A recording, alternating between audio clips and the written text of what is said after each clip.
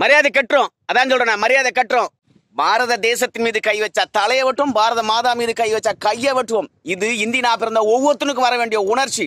நாடு வந்துகிற போது எவனுக்கும் சமரசம் கிடையாது. என்ன மரியாதை உனக்கு போய் உங்க மதவெறிக்கு கொஞ்சம் கூட அளவே இல்லாம போச்சு. பாரத மாதா சிலைக்கும் அம்மன் சிலைக்கும் உங்களுக்கு வித்தியாசமே தெரியல. அமெரிக்காவில் சுதந்திர தேவி சிலை இருக்குது. அது என்ன கன்னி மேரி மாதா சிலை போல் இருக்கிறது என்று இந்துக்கள் கம்ப்ளைண்ட் கொடுக்குறாங்களா? இல்ல இந்துக்கள் எங்களுடைய இறையாண்மை தடுக்குது அதை மூடுங்கன்னு சொல்றாங்களா? யோ, ஒரு நாட்டை உலகுக்கு அடையாளப்படுத்துகின்ற ஒவ்வொரு சிலை முக்கியம். அந்த மாதிரி இந்த இந்திய தேசத்தினுடைய சுதந்திரத்துக்காக பாடுபட்ட சுதந்திர வீரர்களுடைய தியாகத்தை போற்றும் விதமாக, நம்ம நாட்டை அடையாளப்படுத்தும் விதமாக ஒரு மேரி மாதா சிலை போல ஒரு பாரதி மாதா சிலை வந்து செலைஞ்சு வச்சிருக்காங்க.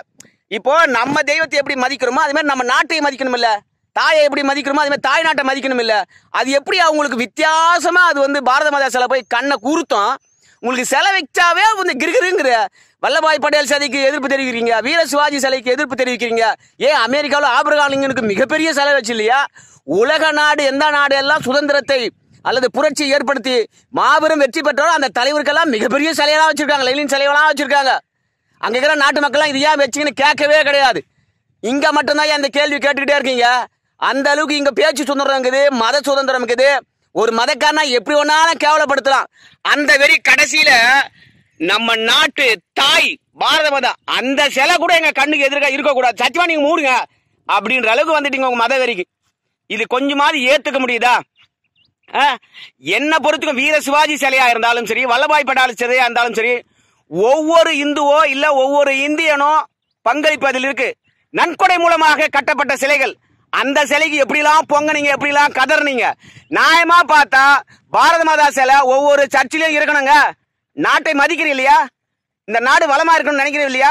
இந்த நாட்டுடைய வளத்துக்கு நீ பங்களிப்பு அளிக்கிறன்னு தெரியுது இல்லையா? அப்போ அந்த பாரத மாதாவை மேரி மாதா மாதிரி நீயும் வணங்கிதான் அவனையா, இயேசு வணங்குற மாதிரி. புரியுதா? ஆங்க எதுக்கு பாரத மாதா சிலைய போய் நீங்க இந்து கோயில் வச்சீங்க, அதனாலதாங்க நாங்க எதிர்த்தோம் அப்படின்னுங்க. நியாயப்படியா பார்த்தா நீ உன் சர்ச்சில் வச்சிருக்கணும். புரியுதா? நீ தான் மதிக்கவே மாட்டிய.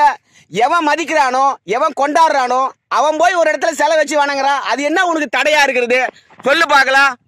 நான் பொது வெளியில பாரத மாதா சிலை வைக்கிறேன், நீ அந்த அம்மாவை வந்து கழுவி மாலை போட்டு கையெடுத்து கும்பிடுவியா, சிரிப்பிப்பியா சொல்லு? பொது இடத்துல எல்லா இடத்துலயும் பாரத மாதா சிலை வைக்க சொல்ற.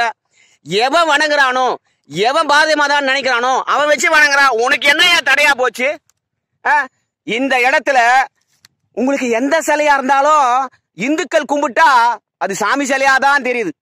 அந்த அளவுக்கு உங்களுக்கு இந்து மதத்தின் மீதும் இந்துக்கள் மீதும் அவ்வளோ வெறுப்பு இருக்குது. அந்த வெறுப்பை தான் இப்படிலாம் நீங்க வந்து போலீஸ் கிட்ட வரைக்கும் போறது, கலெக்டர் வரைக்கும் போறது. ஆனா நியாயம் எப்பவுமே ஜெயிக்கும் இல்லையா? உண்மை எனக்கும் தோத்து போகாது இல்லையா? இந்த மண்ணில் இருந்துகிட்டு பாரத மாதா சிலைக்கு எதிராக நீங்க பேசுறீங்கன்னா நீங்க யாரு? உங்க மதம் என்ன சொல்லி தருது? ஏய், காசு வாங்குற கூட்டத்துக்கு விசுவாசமா இருக்கிறீங்களே, உங்களை தாங்கி வாழ வைக்கிற நாட்டுக்கு விசுவாசமா இருக்கணுமா இல்லையாடா பாய்ங்களா?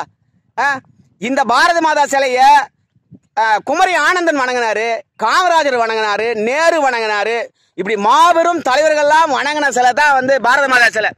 ஏதோ வந்து பிஜேபி கட்சிகளுக்கோ இல்ல இந்துக்களுக்கோ சொந்தமானது நீ நினைச்சுக்கிட்டு பேசினீங்கன்னா அதை விட முட்டாள்தனமான ஒன்று உலகத்திலேயே கிடையாது. உன்னை மதம் கண்ணை மறைக்குது.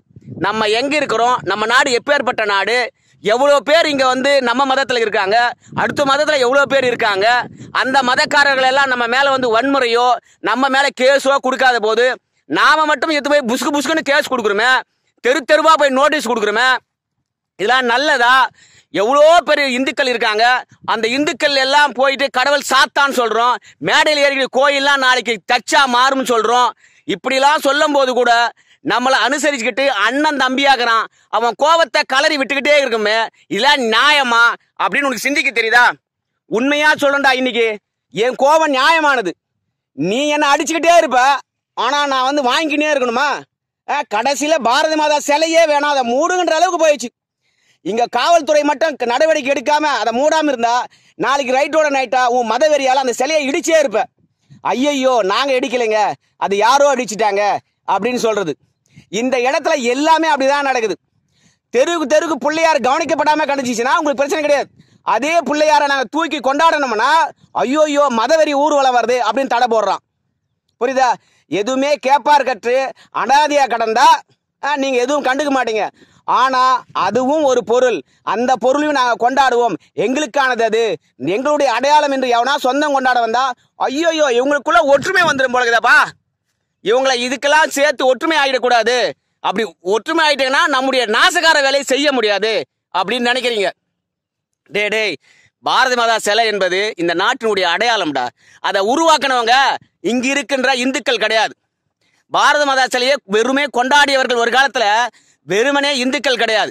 இஸ்லாமியரும் கொண்டாடினாங்க, கிறிஸ்துவர்களும் கொண்டாடினாங்க, இந்துக்களும் கொண்டாடினாங்க. ஏன்னா அன்னைக்கு ஆங்கிலேயனை விரட்டினா போதும், அந்த ஆங்கிலேயனுடைய கண்ணுல பளிச்சுன்னு ஒரு விடயம் தெரியணும், அது பாரத மாதாவா இருந்தா நல்லா இருக்கும், அதிலும் பெண்ணாக இருந்தா இன்னும் நல்லா இருக்கும் என்பதற்காக தான் பாரத மாதாவா கட்டமைச்சாங்க.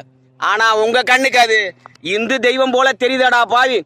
டேய் நான் ஒரு விவசாயிடா, நிலத்துல காஞ்சி கிடக்கு, நான் பாடுறா நிலத்துல ஒண்ணுமே இல்லை, வெட்ட வெளியா கிடையாது. அந்த மாதிரி நிலத்துல இருந்த எனக்கு கூட அறிவு இருக்குது. ஆனா நீங்க படிச்சுங்கிறீங்க, வேதம் ஓதுங்கிறீங்கன்னு சொல்றீங்க, எல்லா மக்களுக்கானவரும் சொல்றீங்க, அன்பு மதம்ன்றீங்க, ஒரு கன்னத்தில் அறிஞ்சா மறு கன்னத்தை காட்டு என்று சொல்றீங்க, சகிப்புத்தன்மை உள்ளதுன்னு சொல்றீங்க. ஆனாலும் பாரத மாதா எங்க கண்ணுக்கு எதிராக இருக்கக்கூடாதுன்னு சொல்றீங்க பாருங்க. சத்தியமா அந்த நாடு கருத்து சுதந்திரம் என்ற போர்வில நாசமா போயிட்டு இருக்குன்னு அப்படி உண்மைதான்டா. ஒண்ணுமில்ல, பிட்டிஷன் கொடுக்க வந்தவனை கைது பண்ணி உள்ள தள்ளிடணும். ஏன்டா பாரத மாதா சிலைக்கும் அம்மன் சிலைக்கும் சீதை சிலைக்கும் அதான் அவங்களுக்கு கண்ணை உறுத்தும். உங்களுக்கு வித்தியாசம் தெரியலையாடா? இது பாரத மாதா சிலையை அவமதிப்பது போல இருக்குது.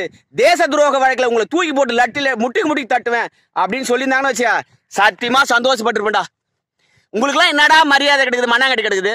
நாட்டுக்கு எதிராக பேசுறீங்க, நாட்டை அடையாளப்படுத்துகிற பாரத மாதா சிலைக்கு எதிராக பேசுறீங்க. உங்களுக்கு என்ன மண்ணாங்கட்டி மரியாதை இருக்குது? உங்களை ஏன் நான் மதிக்கணும்?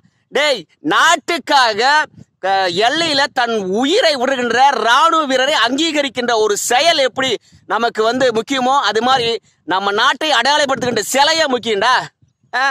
நீ இந்த சிலையை அவமானப்படுத்தல, இந்த நாட்டுக்காக சுதந்திரத்துக்காக போராட மாபெரும் தலைவர்களை அவமானப்படுத்துற. தினந்தோறும் இந்த பூமி உனக்கு சோறு கொடுக்குது பாரு, அந்த சோத்தை அவமானப்படுத்துற. நீ சுதந்திரமா போய் மதம் மாத்திர பாரு, அந்த சுதந்திர கனலை நீ இங்க தடுக்கிற. இந்த மாதிரி செயல்களால ஒவ்வொரு இந்தும் விழிச்சுக்கிறான், ஒவ்வொரு இந்துக்கும் வெறியேறுது. அவன் சத்தியமா உங்களுடைய செயலை மன்னிக்கவே மாட்டாடா, மன்னிக்கவே மாட்டான். இன்னைக்கும் சொல்றேன் பார், உன்னை நீ திருத்தி கொள்ளாத வரைக்கும் இங்க யாரும் திருந்த மாட்டான். அது என்னடா உனக்கு ஒரு நியாயம் எனக்கு ஒரு நியாயம்? ஒரு சிலையை பார்த்தாவே உனக்கு கண்ணு கூசுனுவ, என் வீடு ஏறி நீ மதம் மாத்துவ. என்ன நியாயங்கிற இந்த நேரத்துல? இனி பொறுக்க மாட்டடா, இனி பொறுக்க மாட்டோம். குட்ட குனிகின்ற அடிமை சமுதாயம் இந்து சமுதாயம் கிடையாது. வாள் எடுத்து வந்தான் மதம் மாத்துறதுக்கு, அப்ப கூட நாங்க மாறலடா. ரெண்டாவது வறுமையை பயன்படுத்தி கோதுமை கொடுக்குறேன் அரிசி கொடுக்குறேன் அப்படின்னு சொன்னா அப்ப கூட மதம் மாத்த முடியல. எத்தனையோ சித்தாந்தங்கள் வந்தது, என்னென்னவோ வந்தது, எந்த பம்மாத்துக்கும் பயன்படாம இது என் அடையாளம் அப்படின்னு ஓங்கி நின்ற இந்துக்களை நீ மிரட்டி பாக்குறியா? இது நடக்காது. ஒன்னே ஒன்றா முட்டாள் பசங்க உலகம் முள்ளா போய் பாருங்கடா, என்னென்ன சிலைகள் எப்படிலாம் அழகா அலங்கரிக்கப்பட்டிருக்கிறது. அந்த மக்களுக்கெல்லாம் இல்லாத வேற்றுமை நமக்குள்ள ஒரு வேற்றுமை வருதுன்னா உன்னுடைய மதவெறி தவிர வேற என்னடா இங்க சொல்றது?